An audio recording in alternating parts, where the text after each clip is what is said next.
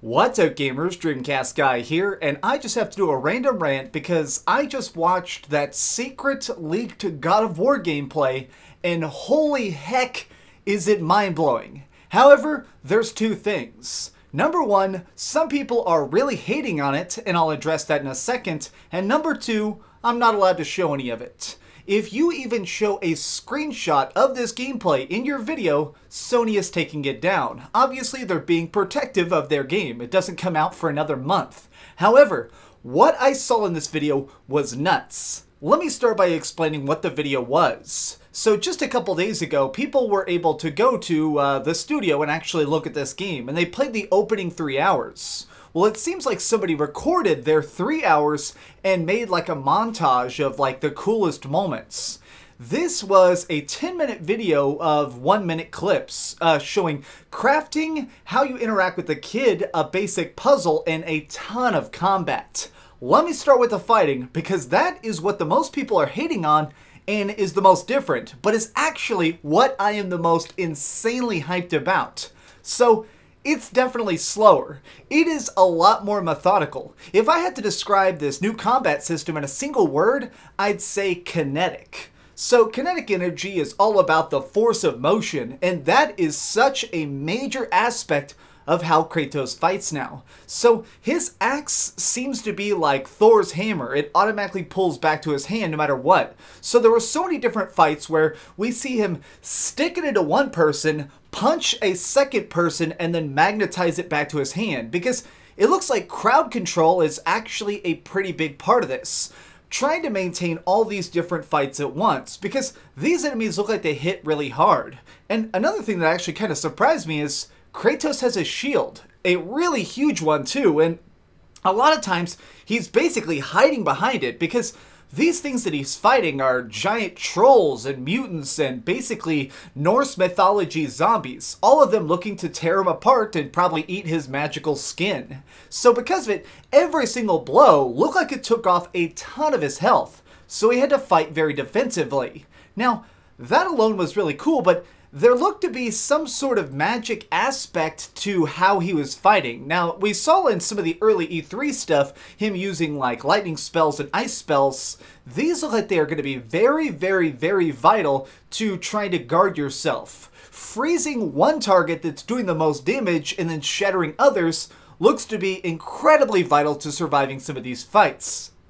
Now, something that people are kind of hating on is the fact that when you fight, his kid actually does a lot of fighting with you. He's actually a really big part of the combat, which is what really kind of shocked me the most. So, legitimately, in one of the clips, his son runs up to somebody, like you're fighting one guy, you're chopping him up with your axe, and the little kid runs up and starts beating him with his bow. At the same time, he's jumping into the fray. You see a monster even uppercut the kid and toss him back about 15 feet, and then he hops right back up and keeps fighting, which I feel like really implies the fact that Kratos' son is definitely magic to some degree as well. There is no way, if you got hit by something like that, it would shatter every single organ in your chest, even if you are a really tough guy. To see a like 12-year-old kid get hit with a freight train and just jump right up and start shooting arrows is a pretty big deal.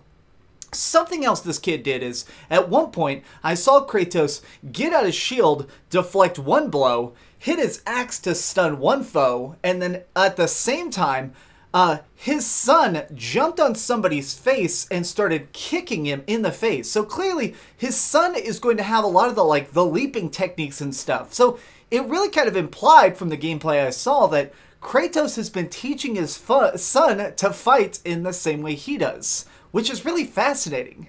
Now, I want to talk about something else they showed, which I'm really kind of impressed that they showed this in their little montage, which is the upgrade system. You're actually going to be crafting gear. Since this game takes place, I think, with Norse mythology instead of Greek mythology, you'll correct me if I'm wrong in the comments, you see a dwarf. And Dwarves in Norse mythology have black skin and are really, really tiny. They look like shrunken down people. So he walks up and starts talking to Kratos, being like, "Oh man, still in all that trouble, are ya? Well, let me show you my wares." And it turns out that he has a shop that crafts different stuff. Everything, all the items that we saw looked to just be bought with whatever the currency of the land was. I didn't see anything where you're having to actually craft. You're not collecting materials, you're not having to pick up scrap, it's just about buying it. There also didn't seem to be any sort of special microtransaction currency. I know some people were worried about that. But what's really kind of cool is your actual outfits change. Most of the time in all the previous Kratos games, when you bought upgrades, it was just making your attack higher or your defense higher. It didn't actually change how you looked. That's no longer the case. When you're scrolling through the store, it shows each item on you, like most RPG shops do. And we actually saw that if Kratos wants, he can get giant suits of armor and stuff to make him look like a Spartan warrior. And I kind of like that because I like RPGs that really make you feel like a different hero at the end than you do at the beginning. And so much about what we've seen in this gameplay really kind of implies to me that that's what they're trying to get across, that this is a very different Kratos and one that isn't quite as strong as he once was. Getting stabbed and beat up is actually something he has to worry about. Maybe it's just the fact that in this new land, things are more powerful than he's ever faced. Now, something else they really showed in detail is the puzzle solving. It seems like, for whatever reason, Kratos' son is clearly a super genius. Every time you walk up to relics, or any of the runes or anything, Kratos' son will actually translate it. Because a lot of this stuff is written in Norse runes, which is just really weird symbols. And the kid will start reading off stuff like, at one point, you see this humongous puzzle that looks like it's something straight out of Uncharted. It was like this giant wooden wheel with these two wolves chasing the sun and moon. And it's like a giant circular thing. And his son walks up and goes, "Oh, it's whatever the call." Like, I'm just going to use the word Horus, but it wasn't. He's like, "Oh, it's Horus chasing the sun god each day to make sure that day and night takes place."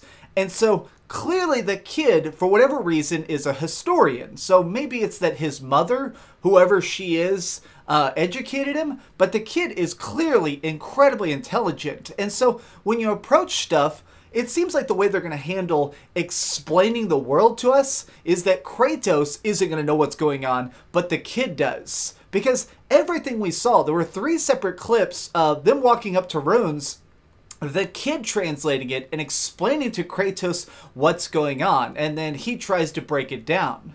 Now, something that is confusing, and I will admit that this is the one thing I didn't like about the gameplay demo, is it looks like there is going to be puzzles involving the kid that are straight out of The Last of Us. So if you'll remember when you played The Last of Us, there were a lot of times where there'd be a ledge that was too high to get up. So you lift Ellie and she drops down a ladder or something so Joel can climb up. Pretty obvious, right? Very straightforward, rudimentary puzzle mechanics. Something we're all used to. They do this in God of War, and it really looks out of place. At this point, in the previous God of War games, we've seen Kratos jump 400 feet in the air. We've seen him claw with his bare hands out of the depths of Hades. Stuff like that. And in one clip, there is literally a ledge that's about 10 feet high. Kratos carefully sets his son up there. His son lowers down a chain, and then Kratos very slowly climbs up it. So I feel like it's probably going to be addressed in the story. I'm not even saying that this is a bad thing. I'm saying that it was the most out-of-place thing I've seen so far from all the God of War gameplay. It looked really strange to see such a weakened Kratos. I mean, he is the God of War, one of the most powerful people in all of fiction. So seeing him unable to lift his own body weight without immense strain was a bit odd. So I'm hoping there's not a ton of those. The fact that they use that in the gameplay clip montage makes it think that it probably comes up at least pretty often, but it still seemed really, really strange. Overall, though, I have to say that for this 10 minutes of gameplay, it was extremely cool. Now I am more hyped than ever. The early gameplay teases from E3 and Sony Expo were fantastic, but I feel like they didn't really convey what the tone of this game was going to be. They didn't really kind of get across how much that Kratos was going to be working with his son, and how much he was going to be fighting in this really interesting, more methodical manner. And now I have to say it's definitely my most hyped game of the year. I'm so glad that this is only 1 month away. If you are curious about this leaked gameplay, I'm sure it's still out there somewhere on the internet, so I'm not going to point you in any directions, because if I do, I'm sure this video will get taken down, but it's good stuff. I'm really impressed. Tip of the hat to Sony, you guys are seriously reinventing a character in a way I never, ever would have thought. Way to go, you. If you enjoyed this video, please give it a like, share with your friends, and subscribe if you haven't already. But do me the biggest favor of all and keep dreaming. Oh man, I'm gonna watch that gameplay again. It's just too good. Oh man, yeah. Oh, hi. I'm just working on the next video. If you want to see what it is, go ahead and click this button and you can subscribe. Also, if you click these video links, you can see my latest review and my latest top 10.